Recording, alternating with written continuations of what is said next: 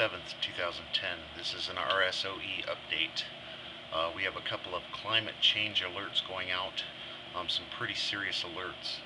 One in Canada, a melting glacier triggered a massive rock slide on the unstable slope of a dormant volcano near Pemberton, British Columbia on Friday, diverting a river, blocking a creek, and raising concern that newly formed lake behind the slide could flood the valley below.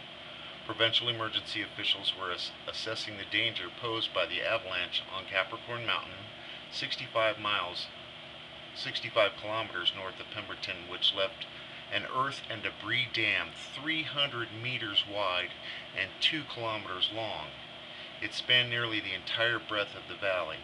An evacuation alert was issued for parts of the Lil'wat First Nation's lands. The slide stranded 13 campers who were airlifted out. There were no reports of anyone killed or injured.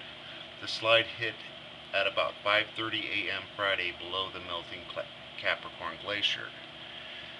Now, this has blocked a river. There is a big lake forming up behind it. There's some serious concerns of flooding down in the valley below. It's a pretty long story. I will leave it down below and a link to this specific story.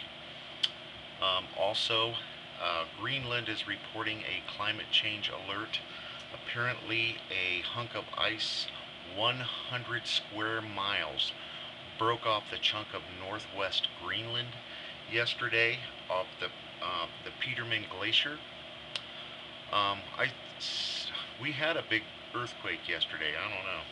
That might have been a cause of this, or was that the 100 square mile sheet of ice breaking that caused that earthquake yesterday?